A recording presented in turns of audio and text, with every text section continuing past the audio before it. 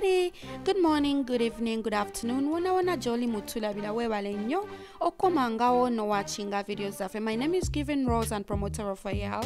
Okutusako amawulire agakagwawo mu entertainment industry in Uganda. Kwegamba today is a Monday, mukulike mu weekend. Ate na bobango we toyagala kola.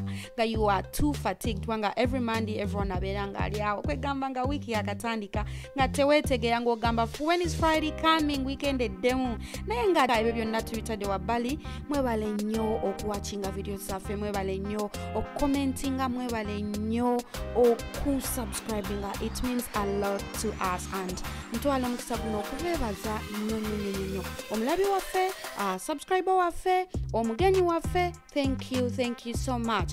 Ate nga bwobanga wekategatako katikati nga you've not yet subscribed to our channel, please subscribe. Ogenda kubanga onyumirwa amawulire getukuweereza agakwata ku celebwo wano mu ggwanga elya Uganda.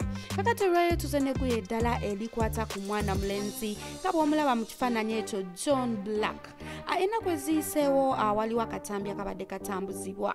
Katambi kano tukayina naye olwaleero concentratinze nnyo ku response omuyimbi John Blaq gye yawadde oluvannyuma lw'akatambi ako okufuluma. Tubadde bigambibwa nti akatambi ako omuntu alimu ye John Blaq. Fans abalala ne social media fans kwegamba bonna nga beegattidde wamu, buli muntu yenna yalabye akatambi kano yagambye ye John Blaq bannange kiki kino ng'otuswaziza nga waakawambwa nga tolina waaka bannange. nga waliwo ebigambo ebibadde byogerwa ku muyimbi ono John Blaq, naye nga ye avuddeyo n'agamba nti ebyo byonna ebimwogerwako abo ba haters be bakonkokutinga stories ne bagattirira obu videos ne ba photoshopping ebifaananyi bye ne babiteekamu ne bagamba nga akakwegamba baagala omulabisa baagalako nona linnya lye. Nagamba bannange erinnya nga terikoleka. Linya, it's so difficult to make a name. It's so difficult to come out fair and ofuka popular. Naye kati ye John Blaq avuddeyo nga munyeevu nnyo nga badde ayagala nakkaaba, especially abantu ebigambo byabadde bamwogerera nti no bannange John Blaq naawe bannange nga tolina kyomanyi nga wakamufu. Kwegamba John Blaq abadde si musanyufu nnyo kwebyo bibadde bimwogerwako nga tufunyeko eddoboozi. Omusasi waffe amuinterviewinzeko ku ssimu n'amukubira ku ssimu n'amugamba John Blaq bannange kiki kino kibadde tulaba ku social media akatambi kano okwogerako ki yeggwe si yeggwe. We really need to know what is going on. Tubuulire kugamba John Blaq n'avaayo n'agamba abaaye si yenze. Era John Blaq nga tunaba nakutuusaako eddoboozi ya John Blaq. Waliwo ekiwandiiko kye yayisiza ku Facebook page ye girabawo eya John Blaq n'agamba nti neyeetondera abantu bonna n'agamba nti si yeye. Era avuddeyo n'awandiika ekyo ekiwandiiko kirabawo ku screen yo kibadde nga kiri branded bulungi nga kungulu ataddeko John Blaq Music Limited. Yakiwandiise olunaku olwaleero nga 5 July 2021 nga kigamba nti social media is a wash with a video of a man engaged in a sexual act with a woman. We can confirm that it's not John Blaq in the video.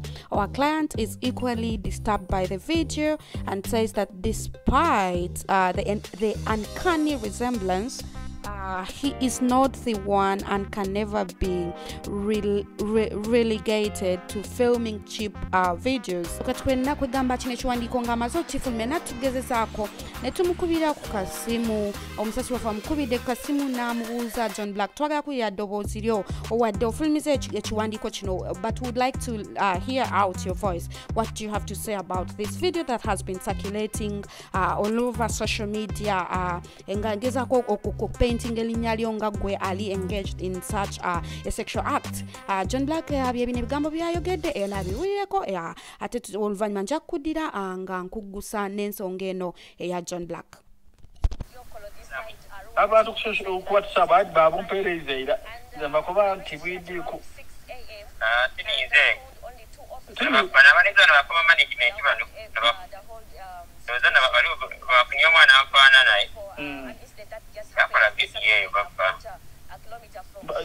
kubanga wali era byeyogera ebyeniza okuyigiriza niwe waliwo beniyinza okwikiriziganyako niiwe kubanga muno mu kavidiyo balaga nti omuntu ali mu kikola ni John Blaq yayambaire ki ndi mukikola kuba kyemba nambala lwaki omukazi aba yekweka era bakigendereire oli kitegere omulenzi yalinga ano enjaga kimbisiza bubi kuba amaanyi brandi yange gyenda kwinjo ebyo bibamwaye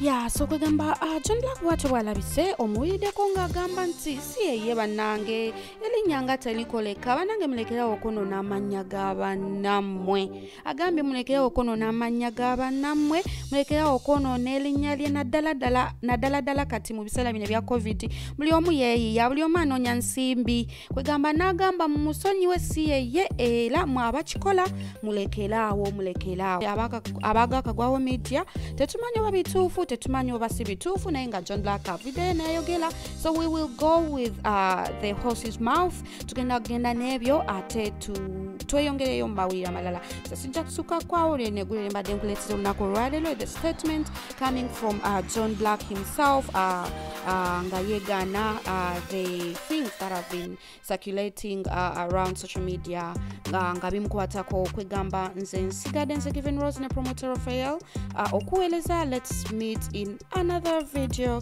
Goodbye. Have a good day. Have a good evening wherever you're watching from.